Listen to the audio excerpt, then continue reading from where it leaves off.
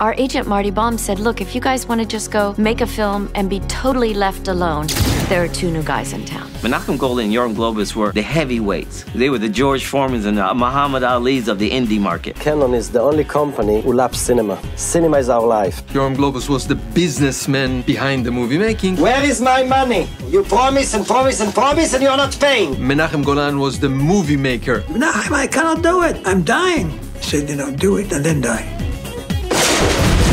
I just had in my head what a movie producer should be, and Menahem just didn't quite fit that picture. He redubbed me with an American voice, but not a voice similar to mine. A true ninja doesn't kill.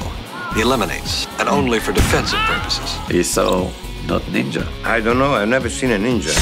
They were the forerunners of the Weinsteins. The difference is the Weinsteins cared about quality. Sometimes we make better films, sometimes we don't make such good films, but we do make films.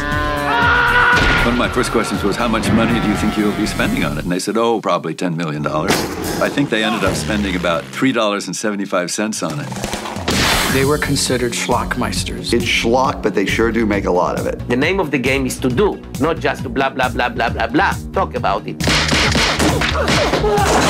Everything we got would go in two piles for the two Chucks, Bronson and Norris. It could have been Wuthering Heights. Which one is for Chuck and which one is for the other Chuck? The audience wasn't prepared for the craziness, looniness. Ninja 3: The Domination managed to take The Exorcist, a ninja movie, and combine it with Flashdance. Guys, really? I mean, that's insane. Sylvester Stallone showed up, and he pointed up to Dolph. He goes, you gave that guy lines? This is our fight.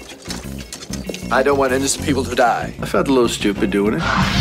Why the orangutan came to the office, Menachem's deciding whether to sign the orangutan to put him under contract. It was crazy, talking to a monkey. This would be an epic of cinema. Blockbuster of the century. Oh, God, we are in so much trouble. And that's why everybody wants. They put a stamp on pop culture. It's hard to say the words canon films without laughing. At the end of the movie, I had tears in my eyes. And Menahem, he says, "Aha, I got you." I was crying because I saw my career going down the toilet and I didn't know what I was going to do next.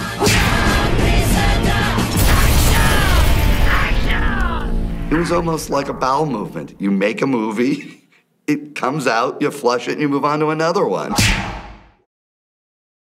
This is what I think of canon films.